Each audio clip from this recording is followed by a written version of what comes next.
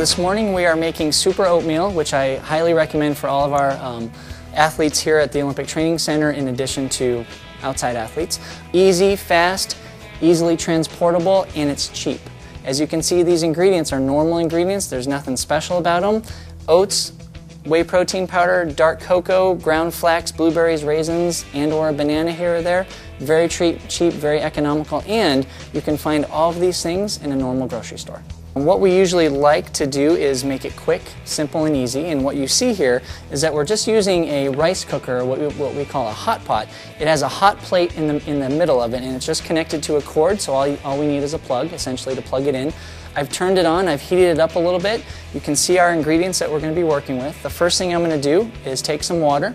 You can certainly use milk too as your base. Pour it in the hot pot. And we're just going to let it boil, come to a boil, which should take about 30 to 60 seconds. Very quick, very easy.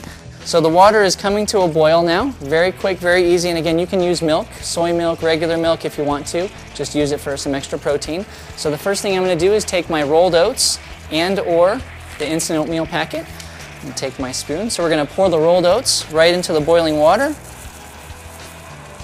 The next thing I'm going to add while this is cooking is my whey protein powder. Pour that in. And the next thing I'm going to add is just a little scoop of baking cocoa, dark chocolate baking cocoa. This specifically for the antioxidants. A lot of people think chocolate, it's a comfort food, it's emotional food. I use it for antioxidants, and athletes need quite a few antioxidants to support their exercise and training routine. So we'll pour a little bit, about a spoonful of that in. Give that a little bit of stir.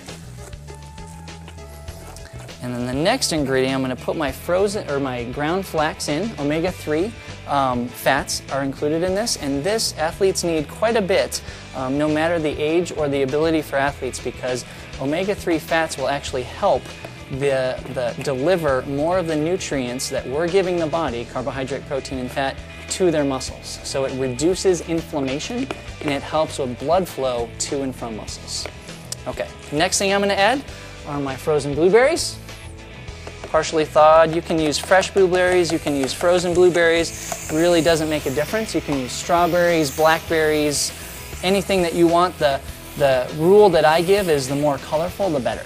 The more colorful, the darker a fruit, the more antioxidants that we have in it. So again, I'll just stir that around. And then last but not least, for a little bit more carbohydrate, a little bit more energy sustainability throughout the day, I'm going to open up just a little travel packet of raisins. And this will add a few more carbohydrates, a few more antioxidants, good vitamins and minerals. So we'll just open this up. And for those of you who like a wonderful breakfast, super oatmeal, protein-packed, high carbohydrate, high antioxidant, rich breakfast, that is it. So as you can see, this is a quick and easy breakfast, and as you can tell, we don't need a kitchen to make this. A lot of times all we do is send in athletes on the road, traveling competitions or training program or training locations with a little hot pot, and as you can see, the ingredients are very mobile. In fact, most of the time I will combine all the dry ingredients in one baggie, and then the wet ingredient, meaning the blueberries, or you can even add a banana instead of blueberries. You can travel with this in a backpack, you can put it all in the hot pot, put it in a suitcase. Very simple. All you need is a source of power, and you can make a breakfast from the time you pour all the ingredients in and boil the water, no longer than 3 minutes from start to finish with this breakfast. Ideally, you would eat this about an hour or two before a training session or competition, and you can also use this as the post-competition meal within that first 15 to 60 minutes. This will serve the same needs as a pre as it does post-competition or training.